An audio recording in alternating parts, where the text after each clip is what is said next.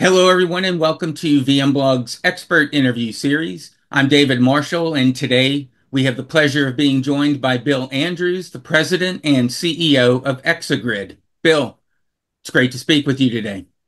Yeah, it's great to speak with you too, David, and thanks for having me. Before we jump in, I guess, would you mind catching up our audience and just give a quick overview of ExaGrid? Sure. ExaGrid focuses on backup storage. So everything we do is behind a backup application. So we are the backup target, and we have about 4,600 customers worldwide installed in over 80 countries. We tend to focus on customers that have about 50 terabyte up to petabytes of data. And we have a very unique and different approach called tiered backup storage. A topic for another time, maybe, but it's a very different way of doing backup storage than using just primary storage or just using deduplication appliances. So that's a good point. So, what are customers using today for backup storage, and what are your thoughts on if the data is safe and recoverable in the case of a ransomware attack? So I think it's the key word there is ransomware attack has changed the world, right? Before ransomware attacks 10 years ago, people didn't think as much about backup storage. Now they have to. So forever, everybody either took what they were using on the primary storage side from Dell or Hewlett Packard or whatever primary storage vendor they had, said, hey, it's just storage. I'll put it behind the backup application and so be it. Or they had a deduplication appliance like a Dell data domain that's been around for 25 years and said, hey, I'll throw that behind the backup application so I can easily just reduce the amount of storage and try to reduce my costs if I have longer term retention. The problem today with all of those is they're not secure. They're all network facing. You can get to them sometimes through the backup app, and we'll talk about that, I'm sure, in a moment. Or you can get to them by finding a rogue server on the network and snaking your way to them, whatever. And they don't have the security features. They don't have the tiered air gap. They don't have the non-network facing approach required today to protect your backup data, which is your last line of defense.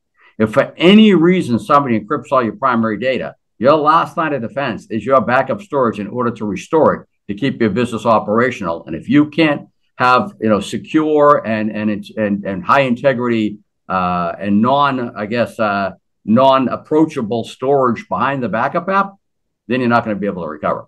So the world has changed, and you got to think about changing now what you put behind your backup app.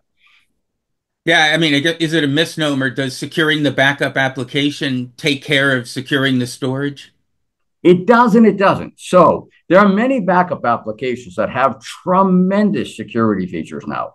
And the question is, are they all turned on? Are they all set up the right way, right? No different than securing the primary storage. How many different layers of security do we have in this world? But people move things around and they change things and they turn things off by mistake and they misconfigure things. So there's always holes because it's so much that has to be managed. And it's no different with a backup app. So if the backup app is 100% tight as a drum, 100% set to the best practices, if you will, then the answer to that question is probably yes.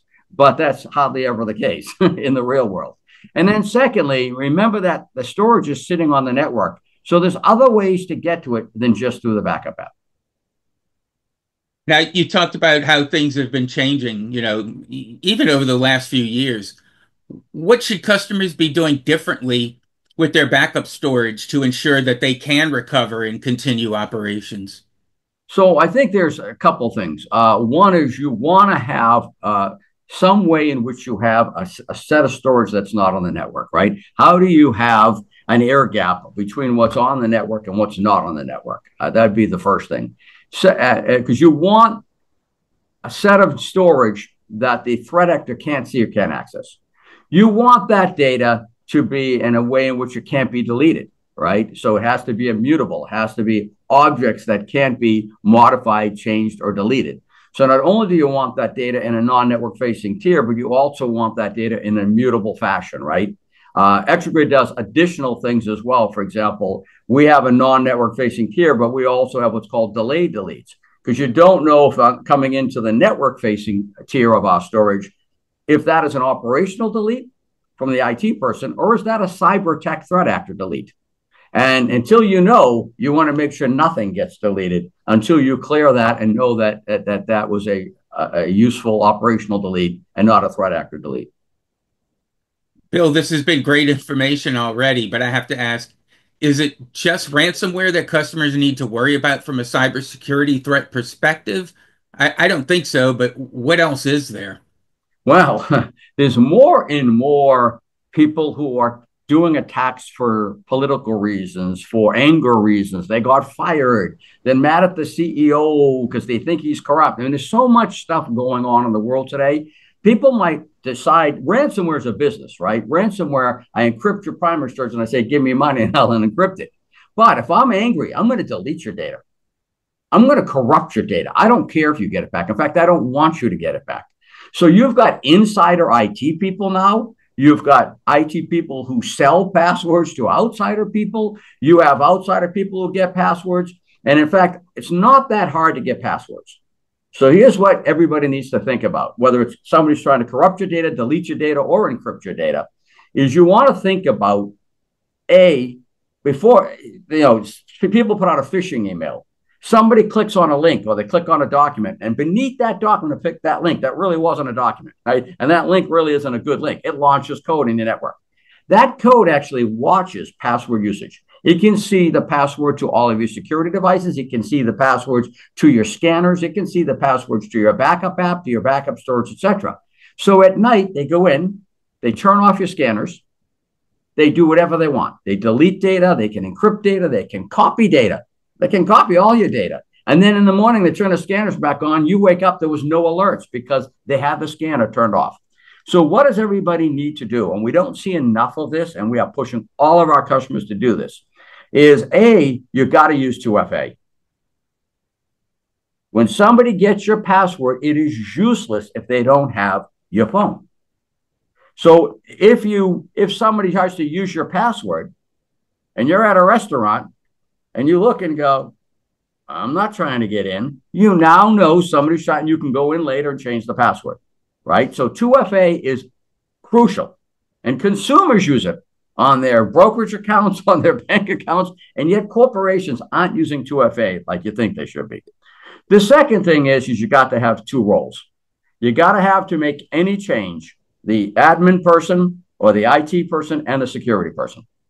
So both people need to be able to log in and authenticate the change. That way, no one person can go rogue or sell something to a person outside the company that can get into your company and do damage, because they're still, even with 2FA, they're still dead in the water until that second person comes in.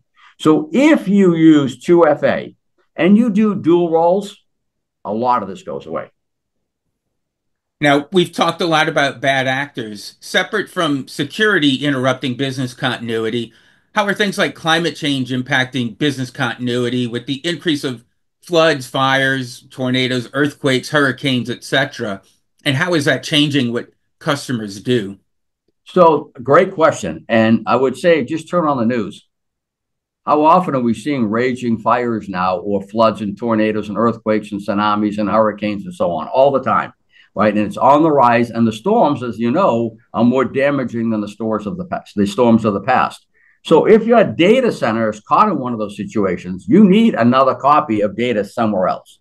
And in many cases, up until climate change, people would have a DR site with a replicated copy, and they'd say, that's good enough. And if something happens to my core data center, I've got another copy out at my disaster recovery site, usually at my second data center.